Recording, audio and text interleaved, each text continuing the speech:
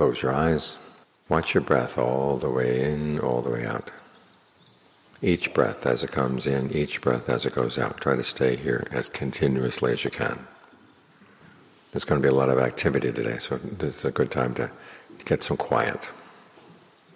Keep your mind in one place, wherever the breath is easiest to follow. Thinking of the breath not so much as the air coming in and out through the nose, but the movement of energy in the body.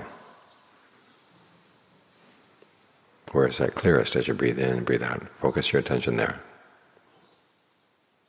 And then do your best to stay. And one good way of getting the mind to be willing to stay there is to make the breath really comfortable. So ask yourself, what would feel really good right now in terms of the breath? You have that option. We're not just stuck here with whatever comes up. We can actively shape our experience, starting with the breath, and then going on to the way we talk to ourselves, and the images we hold in mind, the feelings we hold in mind. These things shape our experience, and a lot of them we can shape. We're free to make them more and more skillful, which means there'll be less and less suffering. So how do you talk to yourself? Right now you talk to yourself about the breath. As you leave the meditation, you can talk to yourself in other ways that are skillful. Remind yourself that it's when there's a lot of people working together like this, there are bound to be differences of opinion. And so there are two ways that you can help the situation. One is, as the Buddha says, you help yourself by helping others. In other words, you treat others with goodwill and with sympathy. At the same time, you realize that there are bound to be differences, so you have to have some patience and equanimity as well. If you can develop these qualities in mind, they become part of your strengths. They're your perfections.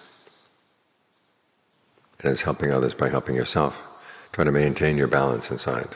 Stay centered inside. If you see anything unskillful coming up in your thoughts, just let it go. Let it stop right there. Don't let it come out in your actions, come out in your words. And that way you protect your mind, and you're making life easier for the people around you. Otherwise it's like having tigers in your house. You open the doors and the tigers go roaming around in the neighborhood, causing all kinds of trouble, eating up the neighbors' dogs, threatening the neighbors themselves. But here you keep them inside, where you have some control over them. So that way, by looking after yourself, you're looking after others. And as I said earlier, by looking after others, you're also looking after yourself. You benefit from developing goodwill. You benefit from developing equanimity and patience.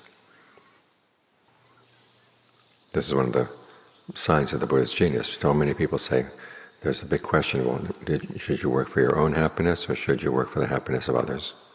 And the Buddha's answer was both. And there are ways to do both at the same time. So your happiness increases as other people's happiness increases, and their happiness will increase as yours does. So it's not a zero-sum game. One of the reasons we gather together and pay homage to the Buddha is because he made this discovery,